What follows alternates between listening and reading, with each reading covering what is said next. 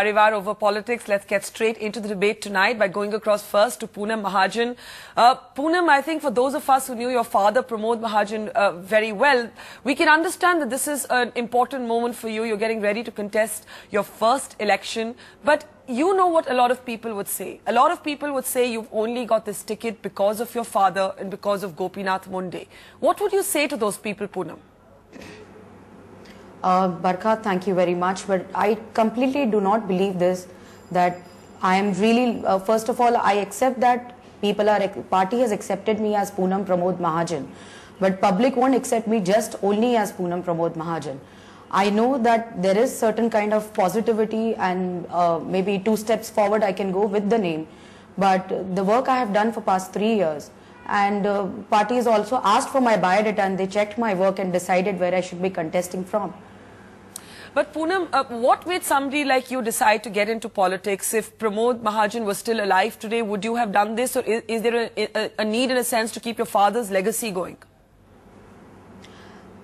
That time, you know, that was not required, but as after my father, this was the pressure from the Karyakartas, and they always wanted the legacy to go ahead. And I do not say that Pramod Mahajan's legacy only Poonam is taking ahead. All of us who believed in BJP, believed in Pramod Mahajan's thought, should take his legacy ahead. I'm just the part of it. Okay, let's get somebody who's also had to deal with these questions in her time on the other side of the political divide, Supriya Sule. Supriya, this is a question that's put to a lot of young people again and again, that, you know, why is it that the younger generation of new entrants we see are always somebody's sons or daughters? You've had to face that question as well. Now we're seeing the NCP grappling with that problem in the assembly elections. Chhagan Bhujbal's son getting a ticket, Ganesh Nayak's son getting a ticket. Why is it only about sons and daughters, Supriya? No, I don't think it's all about sons and daughters. There are equal amount of people in all parties, I think, who have come up the tough way. Definitely few of us have been luckier. We've had it a lot easier. But Barkha, I think on your channel, a number of my colleagues who are born in a political family have said it's always the first step that is easy. We probably get recognition quickly. We probably get our tickets very quickly. But there is tremendous pressure of performance. There is constant comparison between whatever family you belong to. So trust me, yes, the beginning is definitely easy, but it's not, the road is not as lovely as rosy as it looks.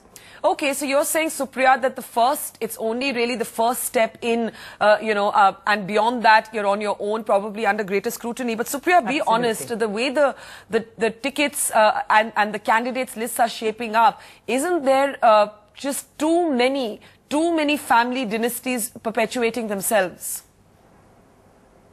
Yeah, I totally agree. I don't think any of us can run away from that reality today. And I think eventually all parties want candidates who are today educated or who have worked in the past, as well as people want winnable candidates. So that may be one of the reasons, but I am totally agreeable with you that it's happening everywhere. Okay, and that's the important point. With that, let me go to Mahesh Jethmalani. Mahesh Jethmalani, the BJP used to attack the Congress on the principal issue of dynasty.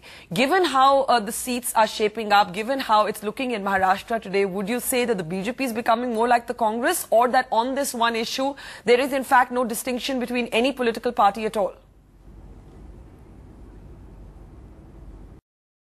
Tuba.com